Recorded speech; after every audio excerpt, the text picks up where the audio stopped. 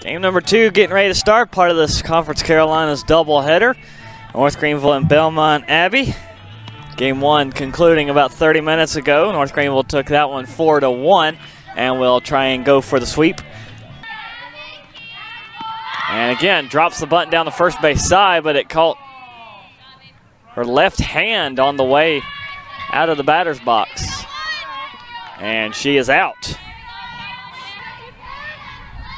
1-0, swings at it, drives it to deep right. To the fence it goes. Gray's already scored. Griffin heading to third and getting waved home as Lee posts up at second. Now Griffin backtracks to third base. And an RBI double for Kate Lee, plates 1. And North Greenville will take the lead here in the first inning, much like they did in game 1.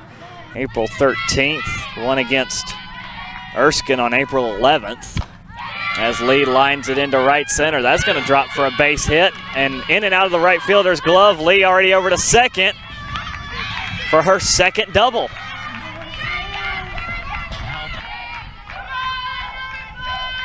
The 0-2. Off the nose of the bat into right field. Here comes a tying run, and Belmont Abbey cannot get the go-ahead run in, as the RBI single for Duran keeps her perfect day in game 2 at least going. And we're tied up at 1 apiece. 2-0 to Smith, and now driven into shallow left. Brooke Wade coming on, will make the grab. And overthrown the catcher on the throw. That allows Belmont Abbey to score.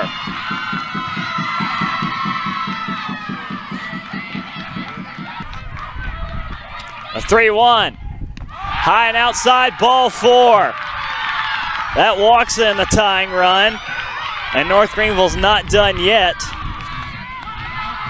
Well, still have them loaded. And Kelsey Rivers to the batter's box. First offering to Rivers, swung on into right center field. That's going to drop, and North Greenville walks it off.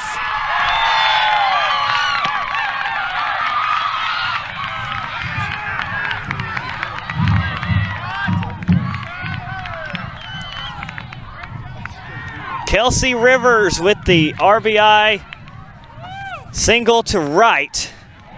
Scores Kate Lee. And that's your ball game. North Greenville wins at 3-2 in 7.